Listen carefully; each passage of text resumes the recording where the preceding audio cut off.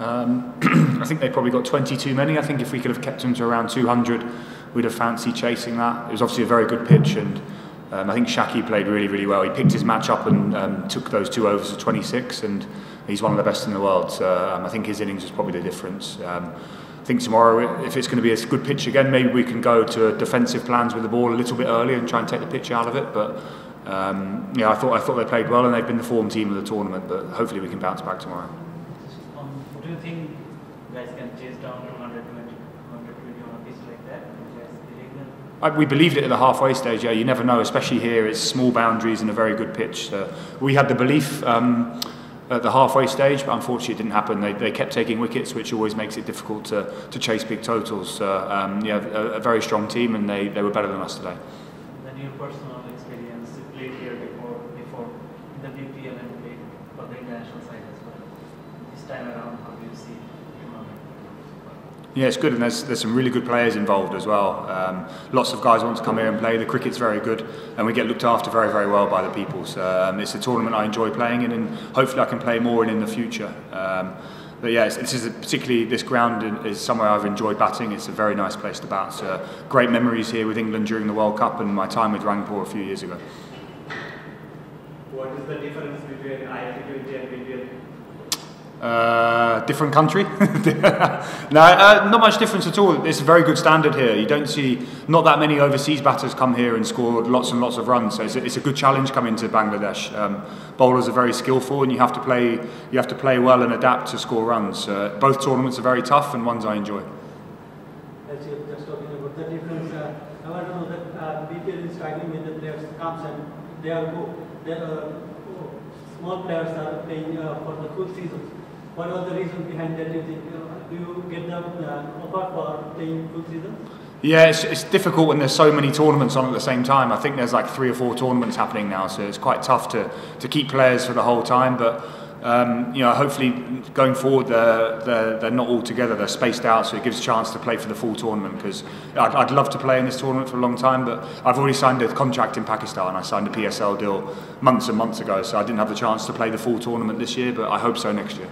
Do you get the offer from BPL for playing full seasons? I had already committed to Pakistan before Bangladesh was auctioned or drafted, so I'd already committed, so I couldn't do the full season. Hales, you played before for Rangpur Riders in the past in the BPL, and today you played against Rangpur Riders. What's the feeling? Yeah, it's always difficult playing against a team that you've already played for in the past, and it hasn't happened too much for me. I've been lucky in the past that, you know, in different countries I've stayed with the same team for a few seasons. It was a new one for me, but I really enjoyed it. There was a little bit of nice chat before the game, which was always good to see, but all in good nature. And yeah, I enjoyed today. Unfortunate not to get the win. PSL starts from 17th February. If I am not wrong, you leave here before 17th February.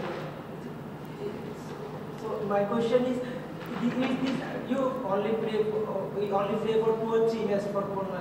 My question is this ideal for a franchisee tournament like this? Player come and go. I think it depends on the situation. I think it depends on the situation. I think it's perfect now for Khulna because they've got 2 very tough games. They play Rangpur and Khela Victorians. So I think if you can pick someone to try and help you get those wins for those 2 games, then I can't see it being a detriment. But I think going forward, long term, you want to keep players as long as possible because it definitely helps the team. But for this situation, I'm quite happy doing it because it's 2 very important games. And at this ground, my record's good. I think I've scored 200s here and 80s in only 6 or 7 games. So I feel like, you know, I've earned my place in the team for these 2 games just because I feel like I can perform well at this ground. But going forward, I think it's better to have players for long periods. Alex, how difficult it is as a player's perspective, going to the places and different conditions, how do you adapt, how is your preparation? It's difficult, yeah, and I guess I'm lucky with the experience I have. I've played a lot of cricket in Bangladesh and World Cups and series and BPLs, and I've jetted off around the world and played in lots of conditions. So I feel like I know what's required in each country. There's slightly different skill sets for each one, but I think that comes through experience and playing in those conditions, and I'm lucky to have played in lots of different countries. As you saw that Shakib and Sheikh Mahdi from the opponent played super innings and they're from Bangladesh.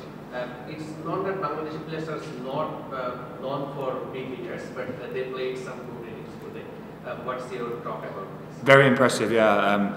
And there were some big sixes tonight as well, and it's good to see. I think, you know, if you get good players around them, the tournament gets better and better. Then you can see more and more big hitters. Those two were very impressive today.